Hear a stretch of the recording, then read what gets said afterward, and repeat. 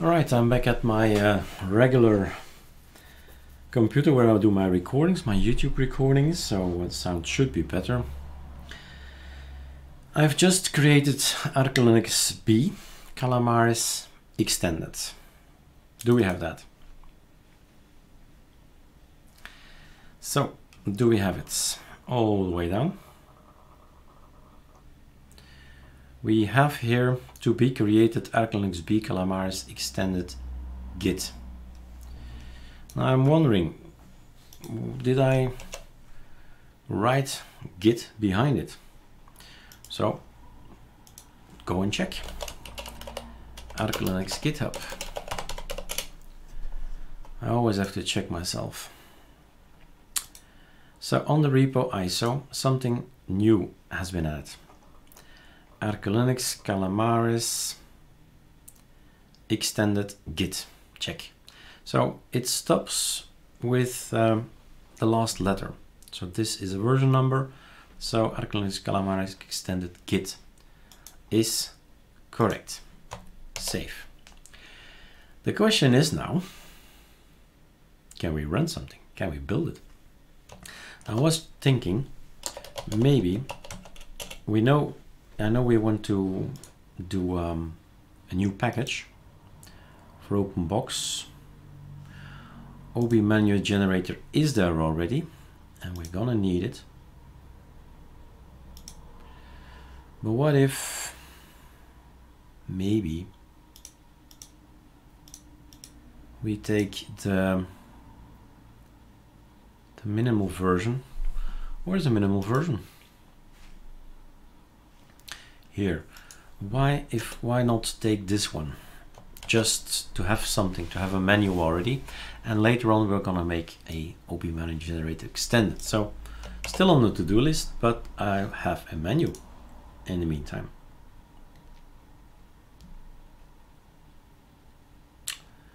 Yes, that's okay. Let's push. So OpenBox manual menu is what we just thought of. Can we build this thing? Can we say installation script build? That's what we're going for. What errors do we get?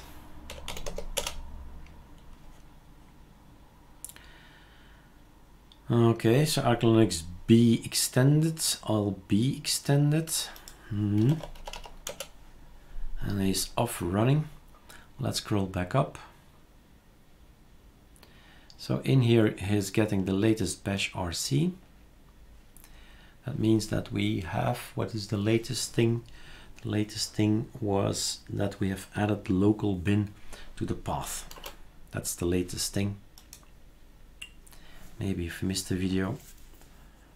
Anything scripting required for your personal usage, well, do an update, do a scal, do a CP, and then the alias is of the new bash RC is working, and then you can use the .local bin folder. We have to wait anyway. So then you have the local lib. It's not there. So if you put anything in here, or let's do an example, we have to wait anyway. So if we would go inside bin and we take Arco, okay, copy bin here, Control V, and we type Arco, no, that's zeros, Arco, right? Question is Control T, is my Arco in there? So it's not yet. I need to reboot, or maybe, I'm not sure if this is already working here, how far I have updated the system. Come on, RC. No, that's not possible. So arc something. No, I did not. Am I missing a CP? Might be. I missed the CB. So there it is. Arco is the one that's coming from here. So anything you yourself have as a script, you can do, you can put them all there. It's a great place for a local user. That being said, yeah, let's close. And scrolling back up. Remember, as the speed is not good, but it's, well, not super, but it's okay. Then there's the mirror alias and the mirrors, and mirror D, mirror A, to get the best possible ArcoLinux server. We have just 2 ArcoLinux servers, and they're enough. We pay for it. It's seed host and GitHub as fallback. I better pause the video here, otherwise it will be a long video. This is an interesting phase, that's why I unpause, checking package integrity, checking keys, and at some point in time, that's the one, the file conflicts. If you have no file conflicts, then he's going on. But if there is a package that's going to write a file to the same place as another package, then Pacman says no. There can be just one. Think of the video, the movie Highlander. There can just be one. There can only be one, right? Remember all the lightning and all that when we were young. There can be only one package ruling one file. That's the deal, and that's why sometimes we get stuck here. File conflicts. Okay, pausing. All right, it has finished. So 1.6 gigabyte, of course, tiling window manager. I have a low, how do I say that? Low footprint is a good word. So not much gigabytes at all with one browser. Not even sure if I have Atom or Sublime Text or anything. We'll see later. Does it work? Well, you've gotten this far that you have something as output, so that's a good sign. And then we need to super F7. There are scripts on ArcoLinux Nemesis. Let's have a look. Okay, let's show you anyway. So cleaning up, remove some stuff, delete the files, remove some stuff, delete the files, like that. I'm gonna clone, so all my settings are okay. There are enough videos to tell you how to set VirtualBox, and we are going to put it in. It's gonna be this one, first time ever. Exciting. Okay, wrong screen as always. Enter. We're booting up. We're using a template. The template is always the same. It's ArcoLinux ISO. There is just one ISO, guys. Try to get that in your head. Even if we have 64 ISOs, which is now 65, there is actually just one. And in each one of them, we decide to put other Lego blocks inside. That's it. That's it. You know, we reused BSPWM, right? So we need to change that, but that's for later. That's design. That's later. That's the fun part. First is the technical part.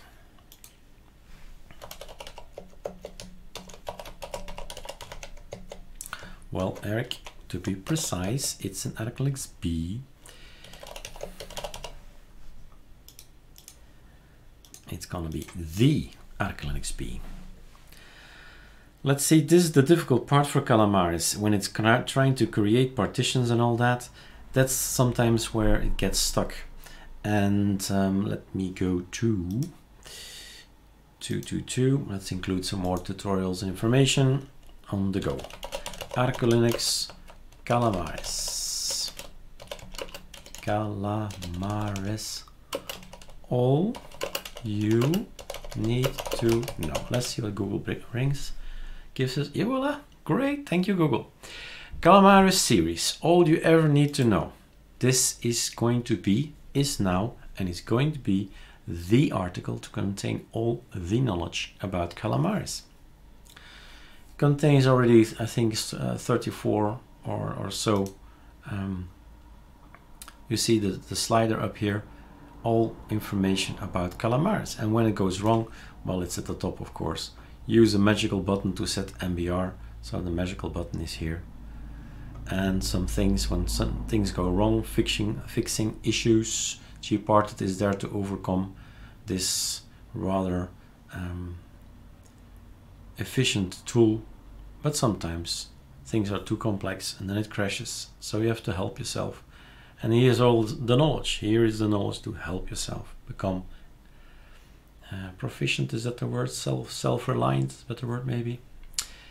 And get it installed basically, because once it's installed, fun can start. But that's sometimes a problem to get past that hurdle. So take a look there. So when we scroll over our desktop in XFC, you can switch between desktops down here. So that's what happens. Nothing is broken. You can drag it along to the other side. Ooh, nice. So that's XFC as delivery system to install your desktop. It will be much more difficult if we, and first of all, which desktop would we have as a live environment? We have, how many do we have now? 6, 7. We have 7 desktops on here. Awesome, BSPWM, i3, ArcoLinuxWM, Qtile, Xmonad, and as a safeguard, OpenBox. So if tiny window managers are not really your thing yet, right? Stress the yet. Then this might be. I'm wondering where it will boot upon, in what environment it will boot at this point in time, or whether it will be on the login screen. I hope on the login screen. Not sure. Good. Let's check. OpenBox, yes. Qtile, yes. Xmonad, yes. Awesome, yes. BSPWM, yes. ArcoLinuxWM. This is not my fault, guys. This is just how i3 is created. So i3. So 1, 2, 3, 4, 5, 6, 7. That's correct. It says OpenBox by default, right? Great. Don't have to do anything. Let's boot in. And now we have a menu. Let's hope. Plank is there. The settings are not set. So why is Plank showing the way it is? It's not here. It doesn't become bigger because the ArcoLinux -config is not there. We have to set everything. Right mouse click. We have already the minimal, chosen a smaller one, but I want to have even smaller. This is okay. This is an application. That's okay. We can get rid of this. We'll see. Good. AM Conky pipe menu.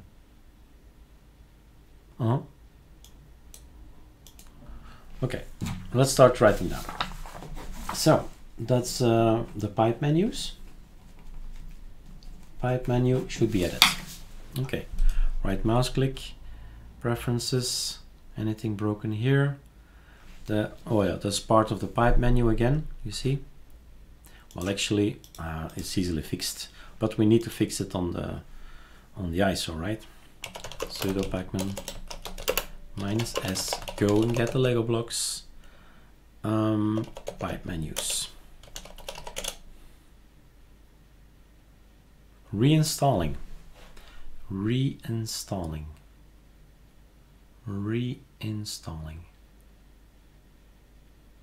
So it is okay. Is there an application we're missing? Also reinstalling.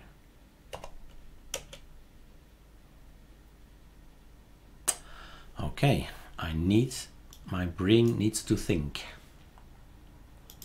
Okay, I may have an idea. Let's analyze together if that's correct. Nope, that's not it. Let's make you smaller, my friend. Boof, boof, and then go to the ArcoLinuxB Xtended and OpenBox. Remember we took a few things. Came back from Okay, I don't know what that was. There was a ghost in my phone there. So let's compare these two guys. Remember that in the open box we said I want to learn and see if we need those and those packages. Yep. And that's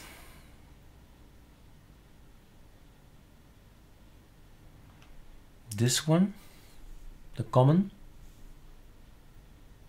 git. Okay, let's see what the common git brings.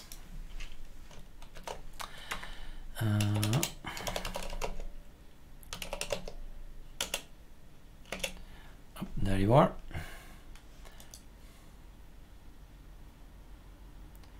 Oh my god. Okay, I've learned something. We need the common git. That's why I do this, guys. I become smarter. Okay. So the common git is definitely necessary. I'm gonna check it again. Not that one, that one. So what did we did something else, something about docs or something. So common git, this is extended, common git is in. This, the left is open box. Okay. Without common git, so the ArcoLinux docs git is not necessary. Let's have a look what that is. If you develop these things for years and everything works, you don't touch them anymore. It's just documentation. All right, not necessary, just docs. Like the name suggests, but you never know. So the common is necessary. I know that now. Okay, let's play some more, right? Or a wallpaper. So sad, so ugly. There is no configuration, no ArcoLinux conf. But we have accessories, nitrogen. Where are you, nitrogen? Settings, nitrogen. I always keep looking. And then I say Super Shift D. Nitrogen. Nah. Apply. Done. And then we keep on messing with these things. Right control. Wait. Live control. Left control. Right click mouse. And then to the left. I like it. All these guys are here. Which should I choose? I don't like none of them. White. And then behavior, I can zoom, and I'm a little bit more happy later on. I'll do it probably. Doesn't like it. There is no Compton, obviously, because we're on VirtualBox. If you do want to have Compton, transparency, Control H. We don't have that. Oh, we do have that. How did it get here? Compton.conf. Some package. Control find. VirtualBox. vsync is true. Get rid of it and save. I do believe there is a compositor thing in here somewhere. Enable compositing. That's enabled. That's nice. And this changed in the meantime. Ha! That's why they were looking so miserably ugly. It's a nice one. Okay, so that's that. Control, Super X. Super X is working. I'm going to go for logout. There was a message, a quick message up there for user 972. I've put it on the forum how to get rid of that if you want to get rid of that. It's a light DM thing and it will go away once they fixed it. Aha. So here it starts. So that's working. Let's just look at the working stuff. Remember, this is how ArcoLinux looks when you install it. There is no configuration set anywhere how these things should look. So the .config, the ArcoLinux-config is not in here. This is the general setting, and we could change them, but we should make a package for it, right? So that's another video. Super X, log out. What did I just take? Qtile. Okay, Xmonad then. So used to all these styling window managers. With the X, I know, X is Xmonad, right? Alt N, is that working? Variety kicking in, variety kicking in, all right. So Control Alt T, Super Shift return, Super X, log out. We need to do something. We need to get our screen key in. Some strange, some fonts are missing or something. We'll see later. Sudo pacman -s, no, not, yeah, I don't know. Let's do yay, then we're sure. Screen key git. Otherwise you don't know what I'm pressing. And it goes so fast I don't think anymore about what to press. My fingers know what to press.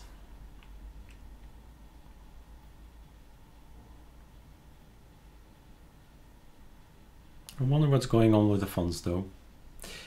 Anyway, I have now a screen key, and with the screen key and a preference of display 2.5, that's okay. Yeah? Control T. Oh, that was quickly gone. Let's wait for it. Go away. 2.5 seconds is long.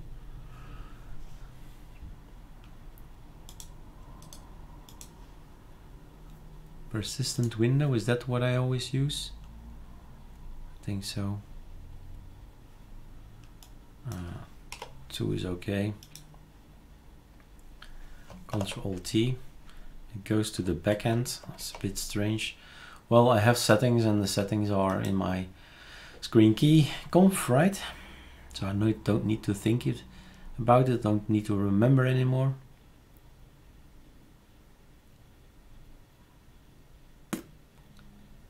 No idea. Persistence means the bar is always there. No, not a good idea. Close. Okay, so let's move on. Log out. Awesome. That's awesome. Now the content conf is dedicated to one desktop. So again, no transparency, because in the config of Awesome is another content conf. So they don't intermix, they don't clash with each other. You can have different choices between one and the other.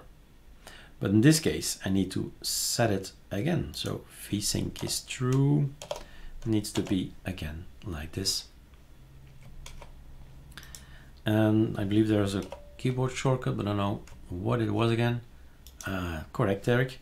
Control Alt O is the button. You see that this is now transparent, and we're on Awesome. Super X, log out. VSPWM. Again, all black, but that's okay, that's cool. We're cool with that. Log out, not shut down. Herpsloof WM.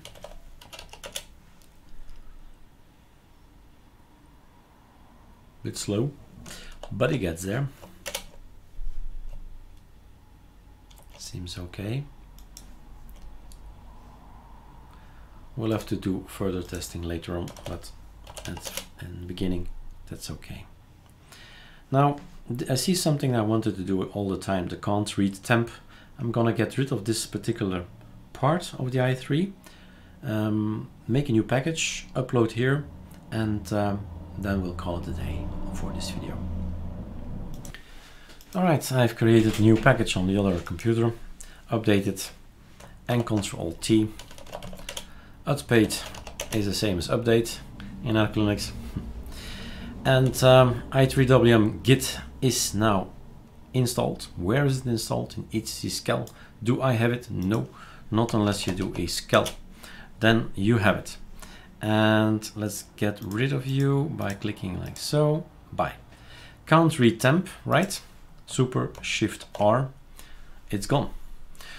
Now the thing is, we want you, because there was, well, not one but many users are going to phase 5, which means an ArcoLinux installation, and they want to get the repos in, which what we call spicing of ArcoLinux.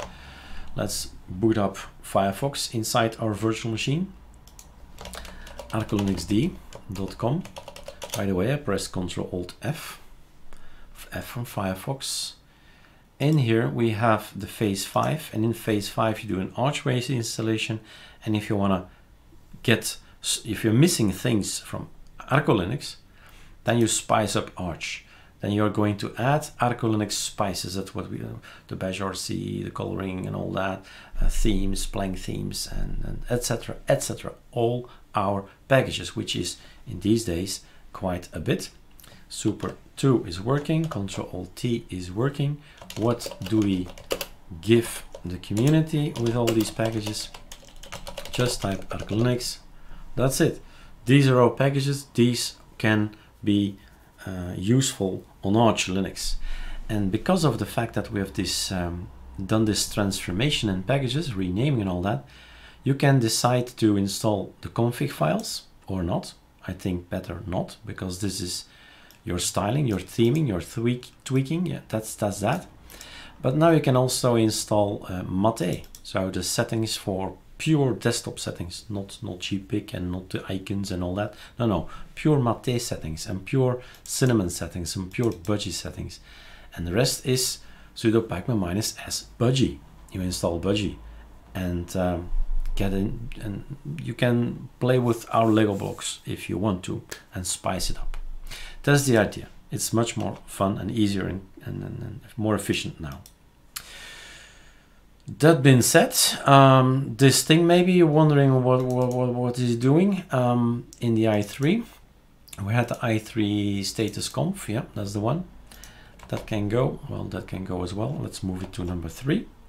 Well, it's not on Eric again. I need to write it everywhere in the system that it should boot with it. So Super Shift 4 is moving this to workspace 4, and 1 is here. I just put a hashtag here. That's it. Great, right? New package for a hashtag. But the thing is, all these things, this works for my machine, but it will not work on a VirtualBox for one, and it might not be working on your hardware. So this is a pathway. That's of course hardware dependent. So I just left it out. So if you do want to try out, if you can see the temperature of your CPU when you're building, for instance, it becomes hard. It becomes warm, I mean. So then you do that. So that's that. I think the next video should be about making this nicer, right? Okay, see you later.